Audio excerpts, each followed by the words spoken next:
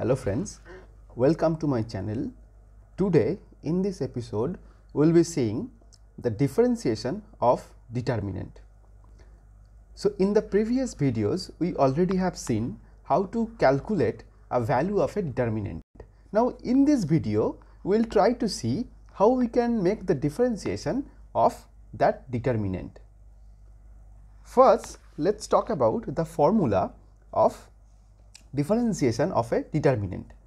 As you can see here, we already have determinant. Here delta x is the determinant and which is given in this form. The first entry is a1x, the second one is a2x, a3 and a4. One thing to observe that each aix is a function of x. Okay. So if this situation happens, if we get the determinant where entries are some function of x, then obviously we can find out the determinant of that particular, we can find out the differentiation of that particular determinant. Okay. Now let's see how we can do or how we can find out the differentiation of that particular determinant. So formula, if we try to write down the formula, which is d dx of del x would be the determinant. So first we take the first row. Okay, the first row is a1x, a2x. We first take the derivative of each of the entries of the first row. So first row, if we take the derivative of the first row first column, it will be a1 prime x. Okay, and this one, the first row second column will be a2 prime x. Okay, we take the derivative of each entries of the first row and the second row will remain as it is. Okay, it will be remain unchanged. For plus the other way around, then we keep the first row unchanged and take the derivative of each entries of the second row, which is a3 prime x, then a4 prime x. Okay, here prime stands for this prime, ai prime x stands for d dx of aix. Okay, if we take the derivative of with respect to x, then we get ai prime x. So this is the formula of the derivative of the or the differentiation of determinant. First we try to realize this formula, then we can go on the problem solving. Okay, first let's consider the del x that we considered in the earlier slide, which is a1x, a2x, a3x, a4x. Okay, first forget about everything. Let's try to find out the determinant.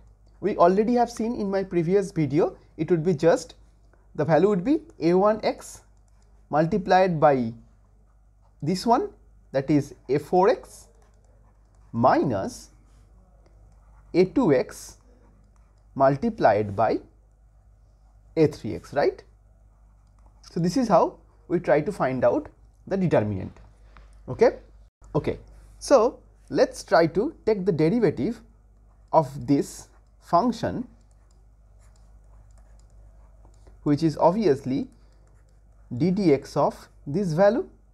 Okay, this value is a1x, a4x minus a2x into a3x, right?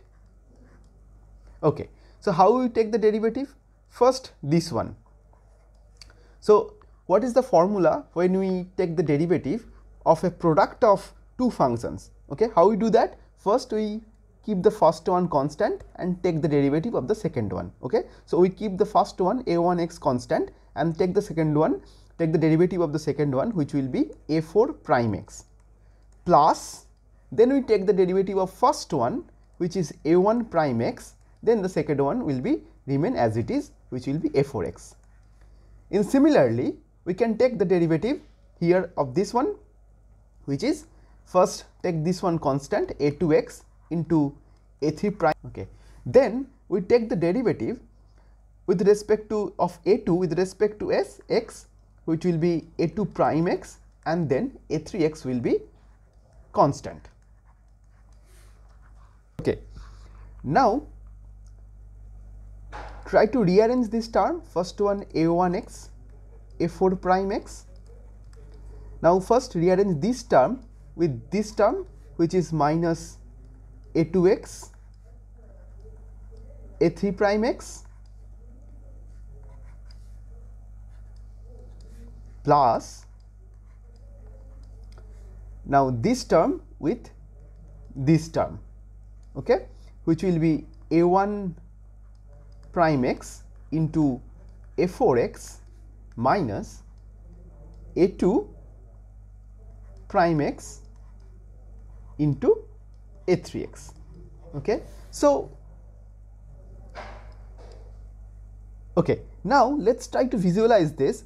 This guy is nothing but the determinant of a1x, a2x, then a3 prime x and a4 prime x. You can see that, right? So if I just multiply a1x into a4 prime x, which will be a1x into a4 prime x, minus a2x, this value, into a3 prime x, then plus, now this guy, this value is nothing but the determinant of a1 prime x, a2 prime x, a3x into a4x. Okay, you can see that this is exactly the formula that we have derived here. You can see this is the formula we have derived here. So what is the formula? First, take the first row fixed, take the derivative of each of the entries of the first row, keeping the second row fixed, that is taking the derivative of the first element, that is a1 prime x, then a2 prime x, and we kept the second row as fixed. Then the other way around, we kept the first row as fixed, then we take the derivative of each of the elements of the second row. So this is the formula. Now one thing to remember, we can do the same treatment for the column as well. Okay, the formula will remain unchanged. So what would be the formula if we take the column wise derivative? So the same thing, we take the derivative of the first column, each of the entries of the first column, keeping the second column constant. Okay, so a1 prime x into a3 prime x, obviously the second column constant a2x, time a4x, plus, now keep the first column constant, which is a1x and a3x, and take the derivative of the second column, okay, a2x, a2 prime x and a4 prime x. Okay, so this is the formula. Okay, you can see that this diagonal entry remains unchanged here and here. If you just try to compare here and here and here, you can see only the off diagonal entry actually changes the position, and then that is why the formula remains unchanged. And you can obviously prove that from here also. You can try to rearrange this and you can get the same thing. Okay,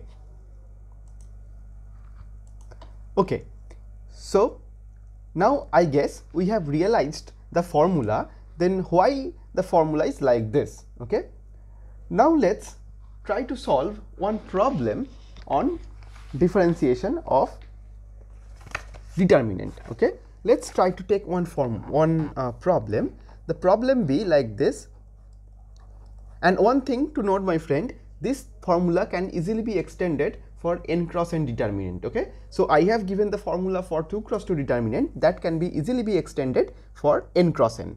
Now let's see one problem on 3 cross 3 determinant. The determinant be like 1, sorry,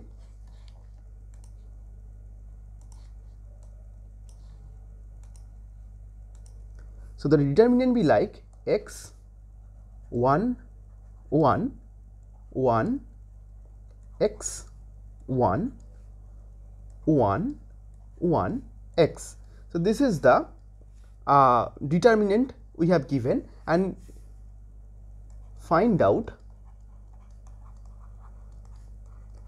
d dx of delta x. Okay. Now the problem is given in this way, del x, which is given the determinant, which you can see that the entries, few of the entries are function of x, that is okay, and now we have to find out the derivative of that particular determinant. How to do that? So we know the formula for 2 cross 2 determinant that can easily be extended for 3 cross 3 as well. First, what we do? We take the derivative of each of the entries of the first row. Okay. So first entries is x. So d dx of x is 1.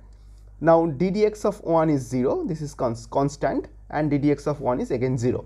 Okay. And the second row, this row will remain unchanged. So second row will just write as it is, that is 1x1 and 1x. Okay. Plus, then we keep the first row constant, that is x1 1, and take the derivative of each of the entries of the second row. Okay. So the first entry will be 0, d dx of 1, this one will be 0. Now d dx of x is 1, now d dx of 1 is 0. Okay. And the third row will remain as it is. Plus, the first two row will remain as it is, so it will be x 1 1 1 x 1, then 0 0 1, right? The derivative of each entry is with respect to x of the third row, so it will be first one will be 0, d dx of 1 is 0, d dx of 1 is again 0, d dx of x is 1. Okay. So if I try to find out the derivative of this guy, it would be x square minus 1. You can just check it out. Okay. Again, if we try to find out the derivative, if we try to find out the determinant of this one, it would be again x square minus 1. You can just check it. Okay. Similarly, if we find out the determinant of this guy, it would be again x square minus 1. Okay. So total the value would be 3x square minus 3. Okay. Okay. So this is the value of the determinant. Okay. You can see that this is the function of x. So which is a function of x. You can see that. Okay. 3x square minus 3. Again, if without doing this way, if we try to find out the determinant of this matrix, so if I take the determinant right from here, okay, what would be the value? You can just check that. If we take the determinant here, the value will be x cube minus 3x plus 2. You can just check that. This is very easy to check. I have already given the formula of determinant in my earlier videos. You can just go through that video once. Okay. Now if this is the value of del x, we can easily find out the determinant, the derivative of that determinant d dx of del x, which is nothing but, you can see this one would be 3x square, derivative of d dx of x cube minus 3 times d dx of x plus 0, because the constant 2 is a constant, it would be 0. So it would be nothing but 3x square minus 3 times 1, which is 3x square minus 3. You can easily check that this guy and this value is exactly the same. Okay. So this is how we can find out the derivative of a determinant. I guess you have understood the method. If you have any doubt regarding the method, you can let me know in the comment section below. Thank you very much.